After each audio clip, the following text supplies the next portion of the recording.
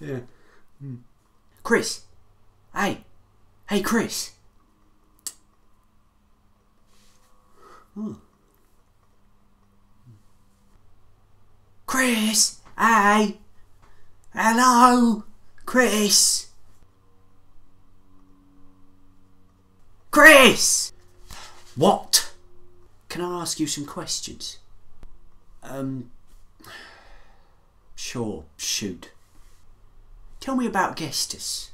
The Brechtian acting technique? Okay.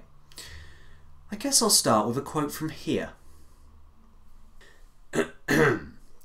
This is Brecht's term for that which expresses basic human attitudes. Not merely gesture, but all sides of social relations, deportment, intonation, facial expression. The Stanislavskian actor is to work at identifying with the character he or she portrays. The Brechtian actor is to work at expressing the social attitudes in clear and stylized ways. The fuck does that mean? It basically means that the actor focuses on showing the important facts of the character, like the social standing or maybe even profession. For example, if you were playing a thief, you might walk around on tiptoe and constantly look over your shoulder. Also, to use another quote from here, most importantly, Brecht focused on separating your thoughts and actions from the character. Fully becoming the character is one thing, but using your performance to make a comment on the character's actions is quite another. Which basically means that you would need to critically think about said character and form an opinion on their actions. For example, using the thief again, you would constantly look over your shoulder. Not because that's what a thief does, but perhaps because, as a thief, you feel almost threatened. Perhaps followed, in case you might get caught at any moment, so you'd constantly be watching your own back. Therefore, making the comment that, as a thief, you'd constantly be having to watch your own back, because eventually, you'll get caught. Okay. Next question. What's the alienation effect? Well, according to Encyclopaedia Britannica, it involves the use of techniques designed to distance the audience from emotional involvement in the play through jolting reminders of the artificiality of the theatrical performance.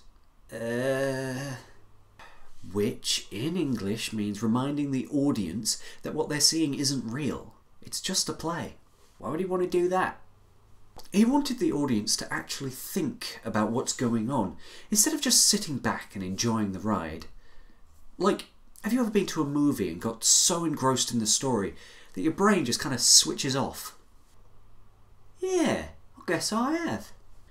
To quote this book, such total immersion, Brecht felt, was dangerous because it opens the audience to mindless manipulation.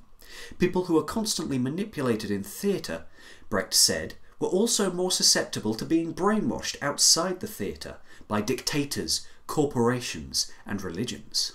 So the alienation effect is essentially used to remind the audience that what they're watching isn't real, therefore making them less complacent and more likely to think critically about what's going on in the piece, making sure they don't become mindless drones just doing what they're told, but people who could think for themselves and see the world for what it really was.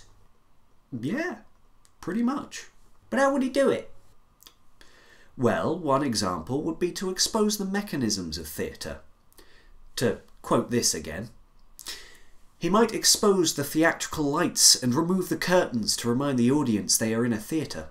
In this way, Brecht argued, the audience would never lose sight of the fact that the stage was a stage.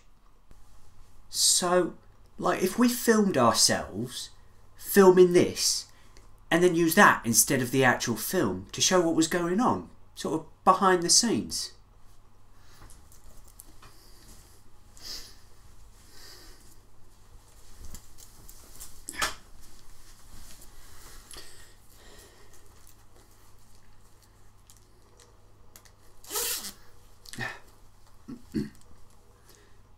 Yep. Yeah, pretty much.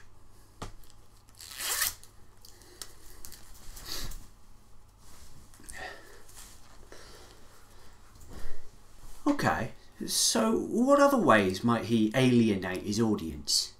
Well, breaking the fourth wall was another example. Oh, I can do that! Wait, where are you going? Oh no. Woo! Let's do this! No, no, no, no, no, no! I'm okay! Oh, thank God. Ah! My spleen!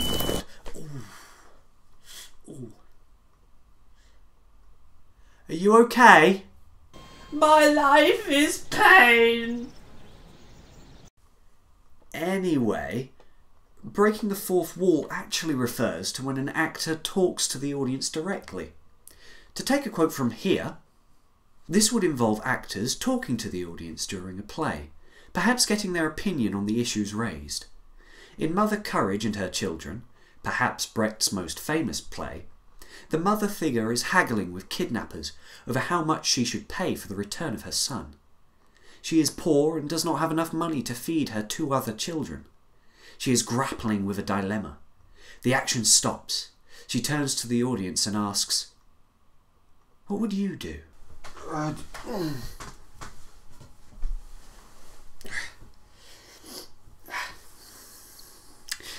That sounds like a great way to alienate your audience. Not only does it break up the main action of the play, thus making sure that the audience is reminded that this is just a piece of theatre, but by asking them a direct question, it also makes sure that they actually think about the problem. My thoughts exactly. Oh, by the way, what happened to your spleen? Fucking dog stole it. Right.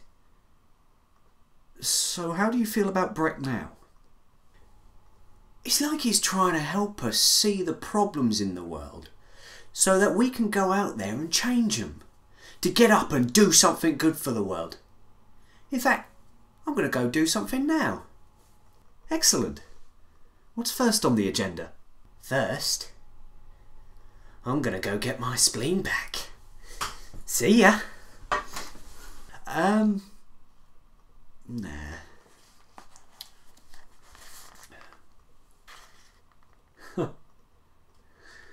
Oh dear.